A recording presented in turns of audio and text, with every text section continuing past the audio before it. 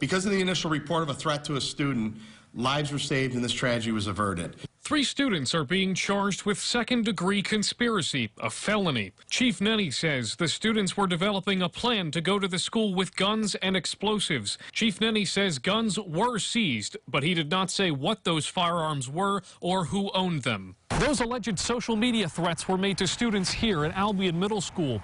The police chief says they took multiple forms. Police say threats were made on the popular messaging app Discord and reportedly spread to other platforms. Darnell Coley's kids go to Albion schools. He says they aren't online too much, and they like it that way. If I tell my kids, hey, you can go play video games, or let's go play darts, or play catch with softball, they're going to pick that over video games any day of the week.